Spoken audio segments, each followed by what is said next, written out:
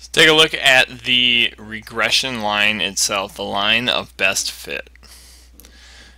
In this graph here, if I were to sketch the regression line, I'm looking for a line that can fit the data in the best linear pattern I can find. So I'm going to have something that looks probably like that. And although it's not a perfect fit to the data, it has roughly the same number above and below and kind of follows the general trend of the data. Now, when I say sketch the regression line, you have to be aware there are multiple terms for this. I'll try to use regression line primarily, but sometimes it's called the line of best fit, which makes sense. It's a line that fits the data well.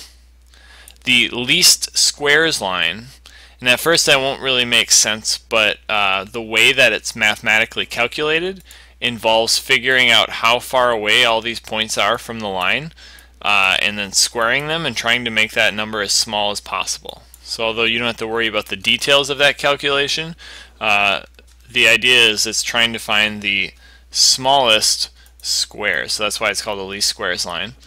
And then it's also sometimes called the least squares regression line, so kind of combining the two.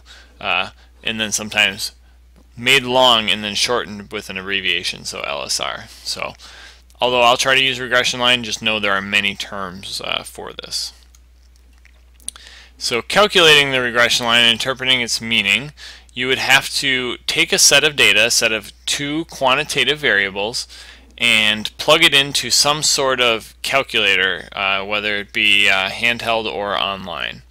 So in this example, we're comparing the weight of a car and its miles per gallon. And since we're assuming that the weight of the car is probably going to have more effect causing the miles per gallon than the other way around, we're going to say that the weight of the car is the X, the miles per gallon is the Y. So we have the explanatory over here with the car weight and the miles per gallon, the response variable. If you take all this data and you plug it into StatKey Online, you're going to come up with some statistics that look something like this. So on the right side, it will give you all this information. It's the same type of data you would get from like a TI-83, for example. First thing we're looking for is to construct a regression line to figure out what is the y equals mx plus b line that we're trying to get. And we know that we always need the slope first, and then we need the y-intercept. So with those two parts, that should be enough to construct the line. So we're always going to start with y equals. Sometimes it's written as y hat because it's a predicted value of y. But y equals, and then we're going to plug our slope in, negative 0.0035, and then we're going to multiply the slope by x. So slope-intercept form, y equals mx plus b form, we're going to put x next to our slope. And then finally plus b means plus our y-intercept, so plus 37.3. Continuing on here, we look at our x if we're going to find our label for x, and our label for x is going to be our car weight, so the weight of our car in pounds. The units for our y, our label is going to be in miles per gallon, so it's just mpg, miles per gallon. The y-intercept then is an interesting thing. It's when we have 0 of x, it's how much of y we have. So in the context of this problem, when we have a 0-pound car, we can expect to get this many of y, 37.3 miles per gallon. So 37.3 mpg when the car weighs 0 pounds, when x is equal to 0. Kind of a weird thing to think about. Almost always the y-intercept is irrelevant in terms of trying to actually make sense of what it would mean in an example, because it's so far away from the rest of the data that it's a huge outlier. So we tend to not talk about it a whole lot. And then finally the slope. The slope says every time you go up 1 in the x, this is what happens to the y. So if you increase 1 pound the weight of your car, you can expect your miles per gallon to go down just a tiny little bit.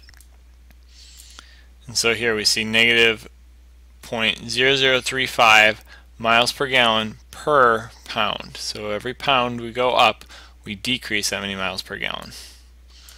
And then just to see that written down if you're taking notes, every increase of 1 pound of the car is linked to an average decrease of that many miles per gallon, 0.0035. We say is linked, not necessarily causes, because we don't know that the weight causes this, but we do know from our data that they are linked, so we don't want to jump to assumptions. If we look here at the data for the weight versus mile per gallon, let's play around and see what can happen if we were to add an extra data point to our graph here. We see our slope negative 0.0035. Our correlation is a little bit less than negative 0.8. It's closer to 0 than to 0.8. So if I edit my data, I can paste in a new value, and the value I'm going to try is 4250 and 22.5, something that should roughly land right on the line, on the trend line right here. And you can see there is the new point I just added, roughly on the trend line. My slope did not change. By adding a new point pretty much on the trend line, I'm not going to change the trend. I actually just confirmed that it was a good pattern. However, my correlation, which was not quite as good as 0.8 before, is now negative 0.82. So my correlation got better. By adding points close to the line, you're going to improve your correlation. And the opposite of that, if I were to take this new point and move it way out here, you can see my correlation is going down. As I pull this away from the trend line, I am hurting the correlation. Move it back, I help it. You'll also see as I move a point away, it pulls the slope. So I had negative 0.0035, and you can see it going down over here on the right as I move this point. And if I move this point below the current trend line, it's going to continue pulling it the same way. Think of each of these dots on here as almost having their own gravitational pull. And as you move the dot, the line wants to be closer to that dot. So if you add a new point over on this end, it's going to kind of tilt it down. It's pulling on the line. And vice versa, when you go up here, it's going to pull the line upward.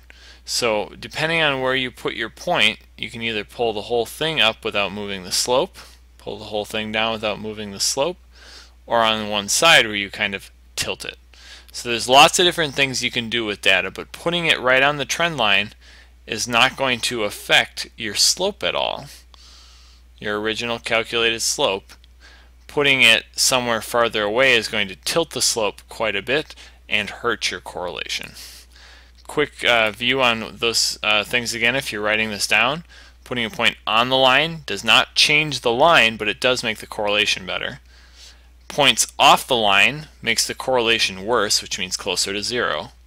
And it pulls that regression line like gravity closer to itself. So it's going to pull on that, tug on that regression line. And then the last thing we didn't look at is points that dominate the regression line are called influential points. So if you put a point way farther out than the rest of the data, so you get something, let's say, way out on this end, on the extreme side, in the 6,000s, pretty much wherever I move this, the trend line is going to follow.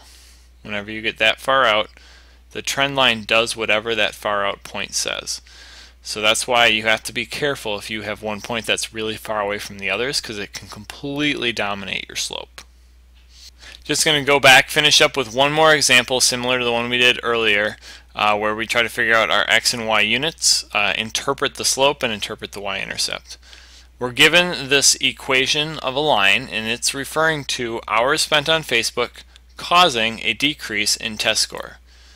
Now, since we're saying that one causes the other, we assume that one is an explanatory variable. Our cause, our hours on Facebook, is going to be our x units. So we're measuring that in hours. And then on the other side, we have our test scores. So we are measuring how many points you go up or down. In this case, this is the decreases. So how many points you go down on your tests. Your slope is always rise over run, y over x. So it is how many points you increase or decrease per hour on Facebook. So how many y changes per x. In this case, we said that our slope is the blue number, negative 2.26. So negative 2.26 points are lost per hour spent on Facebook. and seeing that as a sentence, an increase of 1 hour on Facebook is linked to an average decrease of 2.26 points on tests. We say linked to, in this case we can say causes, because we know that it causes. Let's say there's an experiment done here that can prove that it caused it. But we also use the terminology in average. And the reason we say an average decrease is because the trend line is not perfect, but on average it predicts this many points are going to be lost for each hour spent on Facebook.